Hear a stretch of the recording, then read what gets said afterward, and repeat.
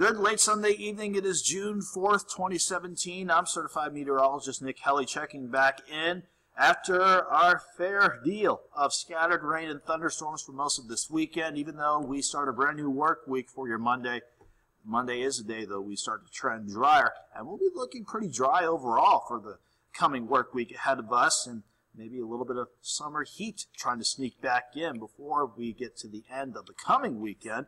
We'll get to those details in time. Let's just get to the Skywatch Storm Tracker, though. In fact, I'll even hide the webcam temporarily for you here.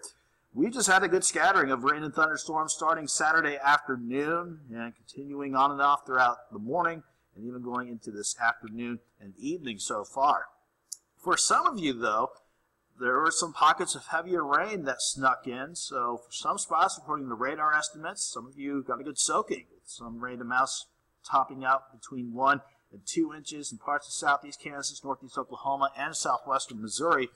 As a whole, our area averaged out to about half an inch to about 6/10 of an inch of rain. Again, if you weren't a fan of the weekend rains, we do look to trend drier over the next several days. All we need to do for tonight, though, and going into tomorrow morning, is just get this one last batch of rain and even a random thunder or two out of here. You see this area I'm circling. That is our last batch of rain.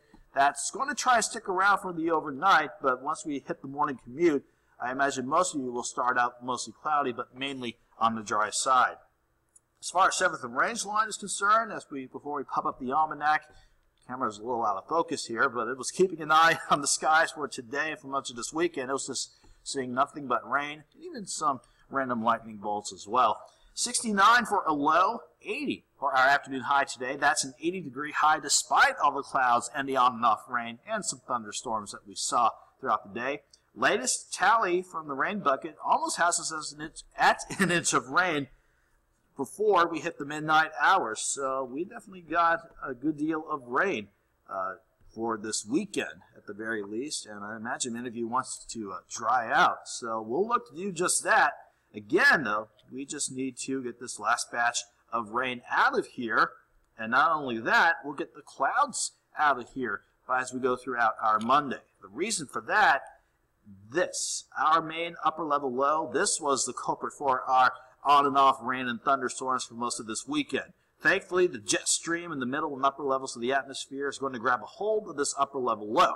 As it does, what it's going to do, it's going to drag this upper low, scoot it off to the southeast. As it does, that takes the rain chances with it, and it gets the cloud cover out of here as well.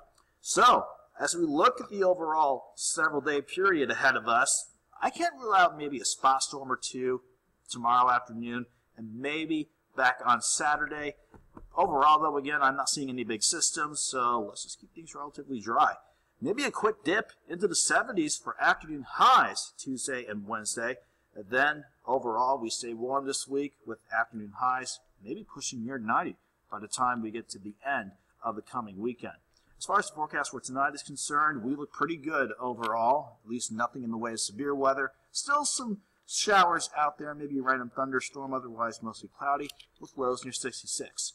Going into the afternoon tomorrow, partly sunny to start, maybe mostly sunny for some of you before we hit sunset. Again, I can't rule out a spot thunderstorm, otherwise we'll have a pretty warm day with afternoon highs near 85. Quick look at tomorrow night into Tuesday morning. Has us quiet, mostly clear, and maybe a little bit on the chilly side, with lows planning on dropping back to 61.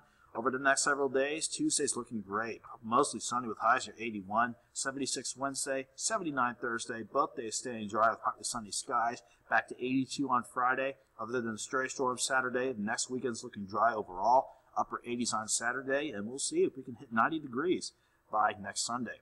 Have a good night, and have a great Monday, everybody.